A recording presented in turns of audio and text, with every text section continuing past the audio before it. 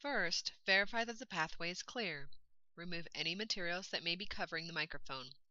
If the Neptune has recently been in the water, water may still be in the aqua mic. Replace the headpiece and cable with the universal headpiece and cable. If the pathway has been cleared and the aqua mic has been replaced with the universal headpiece, a parent should listen to the microphone. To test the mic on the Neptune, plug the microphone tester earphones into the auxiliary connector port on the side of the Neptune Connect cover.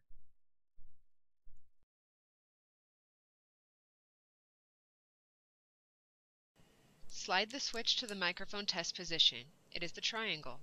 If the switch is not in this position, you will not be able to perform a microphone check.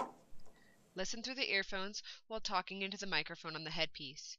You should hear an amplified but clear signal. If it sounds distorted, or there's no amplification at all, or if it sounds weak and you've already replaced the headpiece, it may need to be sent in for repair. Check with your audiologist or call Advanced Bionics directly at 877-829-0026.